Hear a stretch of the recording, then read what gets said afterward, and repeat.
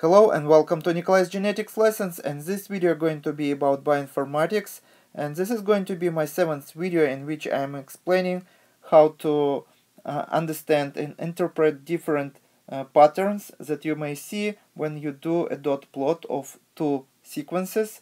And this is what you may see. Different small fragments may look like anything on these pictures, and I already explained what we see on the picture A, B, E, F, G, H, and D. And picture D, representation of inversion, and in this case this is duplication and inversion.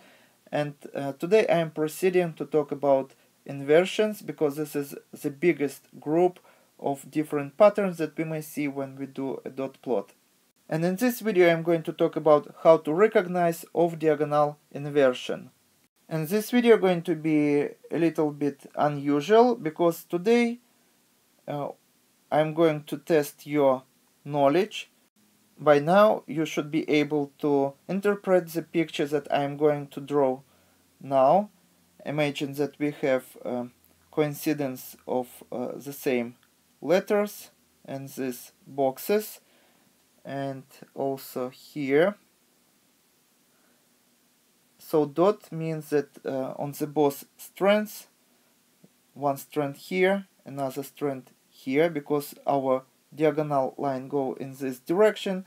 That means that today we are going to plot y-axis here and x-axis here. So next, imagine that we have next fragment here.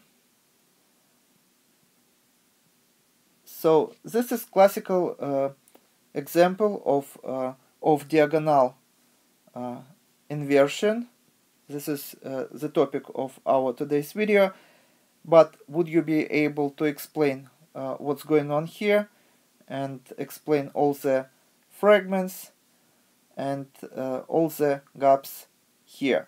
By now you should be able to do it, and if you need the time you may stop video here, try to draw all the directions of the fragments, and try to explain the gaps here on this picture.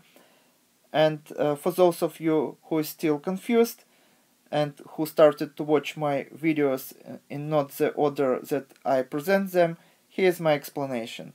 So we have two strands, as I said. One strand goes in this direction and another goes in this direction. So this explains this diagonal line. And if we would have perfect match of two strands, so if we plot the same strand on both axes, we would get a perfect match and we would get a perfect line here.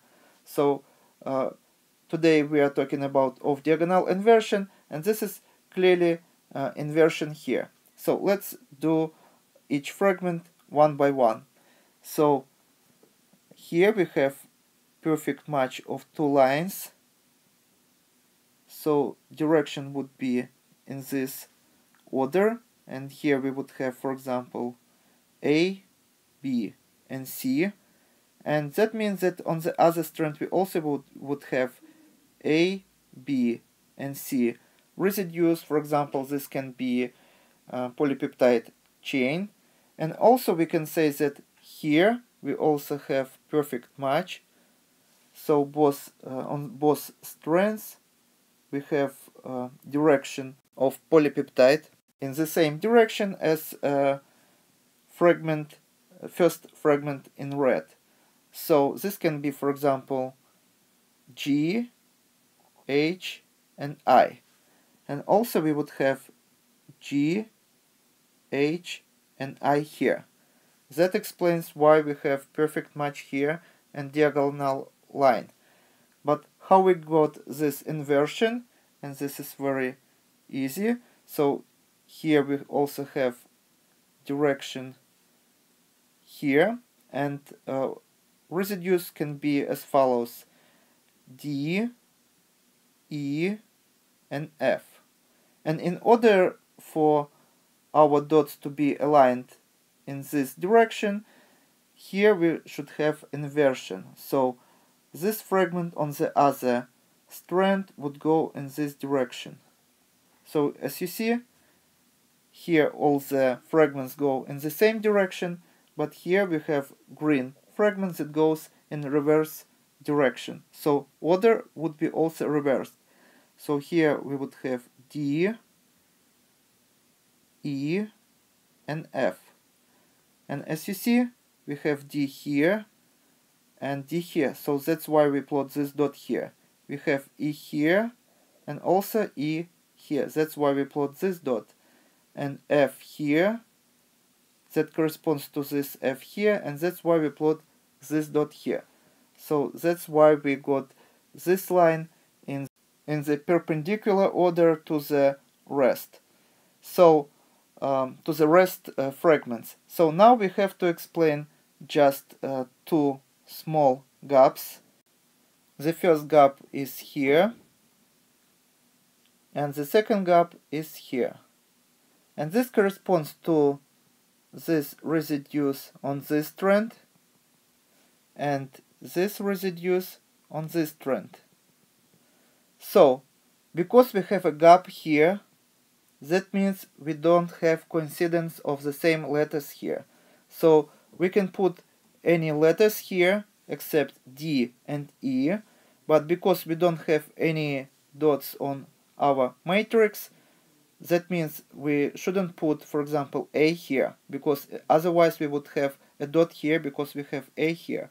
We shouldn't put B here and C, otherwise we would have dots here. So we can put any letters here except what we have on this strand here. For example, this can be letters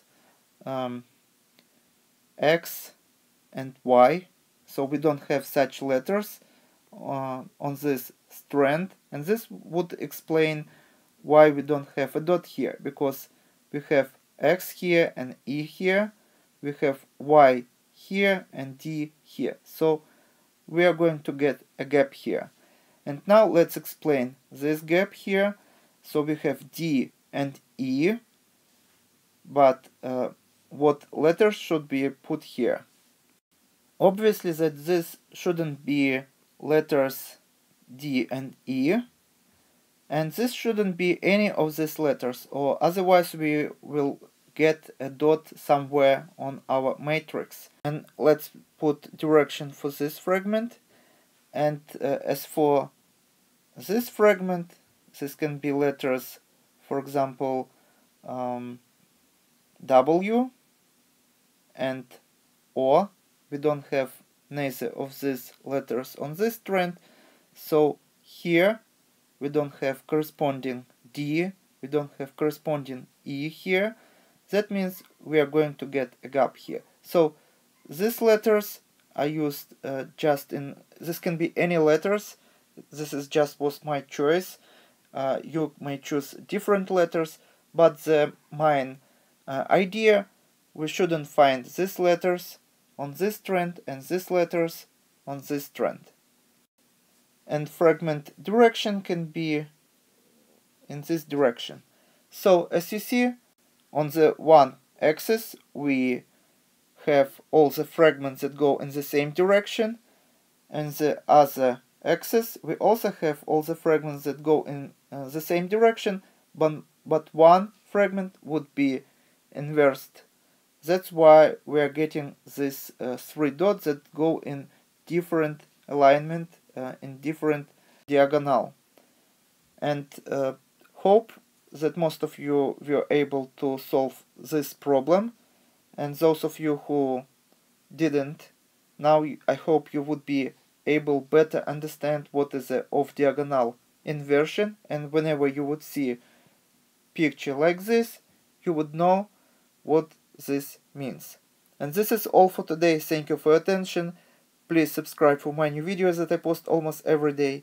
Thumbs up if you like this video. Please write your comments, questions if you have any. And see you in the next video. Goodbye.